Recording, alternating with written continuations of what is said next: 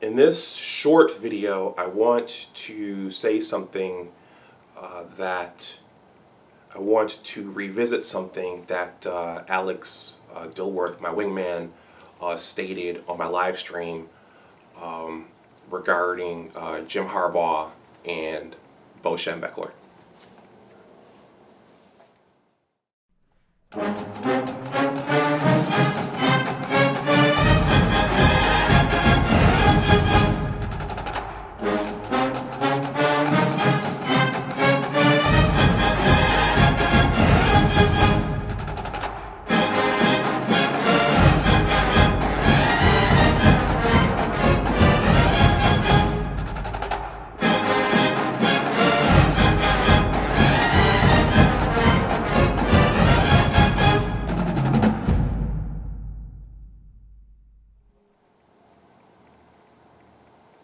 Welcome back to my channel. My name is Dr. Anwar Yusuf Dunbar, and this is Big Discussions 76 Sports.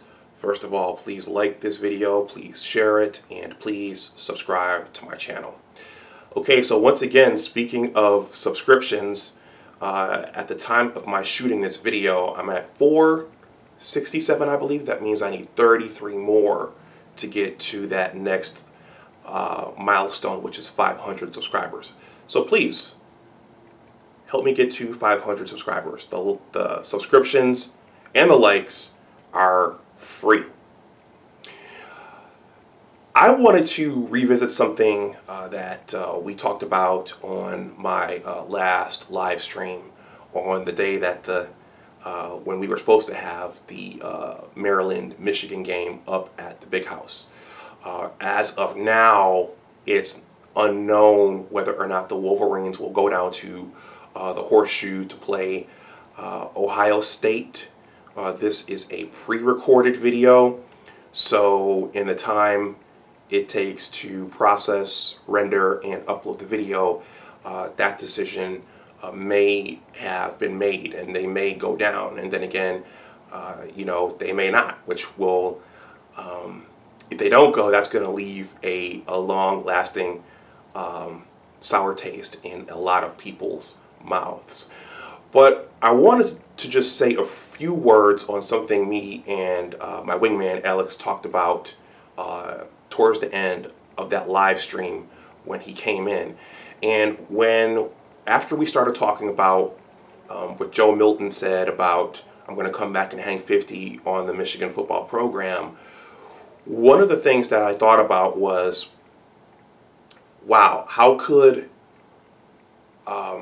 Jim have a locker room like this? Having played under Bo, having played quarterback at the highest level in college, and then going on to the pros to have some success there, how could you let this happen? It was kind of like in Star Wars Episode 3, Revenge of the Sith, when after Anakin turns to the dark side and massacres all the Jedi, it's kind of like when Obi-Wan looks at Yoda and says, how could this happen? How could this be?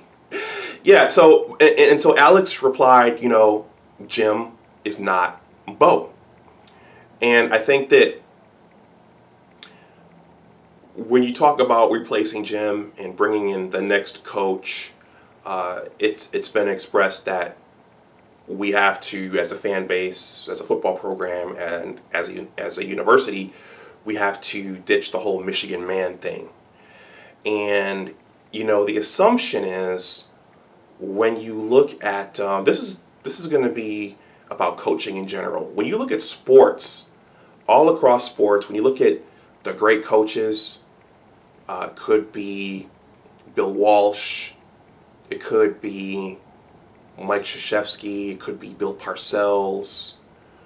When you look at, it could be Dean Smith. The assumption is, and it's romanticized, that you have these grandfatherly, patriarchal coaches, and they have these coaching trees under them. And I think the assumption is when you have a great coach, all of their everyone who played under them and coached under them is going to be successful. And I think that part of the romance and the mythology, I don't know if that's the right word, but part of the, well, you know what I'm trying to say, part of the allure, or part of the allure of having Jim come back, having played at Michigan, his dad having coached at Michigan, and him having played quarterback at Michigan, part of the allure was, okay, he played under Bo, so he's going to create a program similar to Bo. But I think that when Alex said, you know what, he's not Bo, even though Jim played under Bo, maybe there are, for example, personality traits and quirks and shortcomings that Jim possesses internally that Bo didn't possess. So perhaps there are fundamental things, even though Jim had those teachings, even though Jim had to prove himself to Bo, even though they went to the Rose Bowl and did all these things, and even though Jim has a storied history as a Michigan quarterback, maybe there are things about him that just didn't translate to creating that same type of program that the patriarch and the grandfather of our historic Michigan football program was able to do. And it's also a different era. There was no college football playoff when Bo was a coach. There was no transfer portal when Bo was a coach. There was no social media when Bo was the coach. It was a much, much different time. So I just wanted to shoot this short video on that. I thought when Alex said that, that was very profound. And I think that, yeah, I think we all assumed that since Jim came from that lineage, we would see something similar. Now, Bo had his detractors as well. You know, a lot of people have pointed out that, you know, he didn't do well in the bowl games. And he was a good in-conference coach, but his Michigan football teams didn't perform well, or they didn't always perform well in the bowl games. So let me know what you think in the comment section below. There is a series of hard decisions that have to be made in Ann Arbor by the president, by the athletic director, by Jim himself, and you know, some of the players who Jim has been recruiting. There's a series of hard decisions that have to be made right now. So I'm going to stop this here. Please let me know what you think in the comment section below. Please like this video, please share it, and please, once again, subscribe to my channel. If you want to make a small donation, or, you know, whatever your spirit inclines you to do, I'm going to leave my Cash App and my PayPal in the description box below. Please like, share, and subscribe. Go Blue.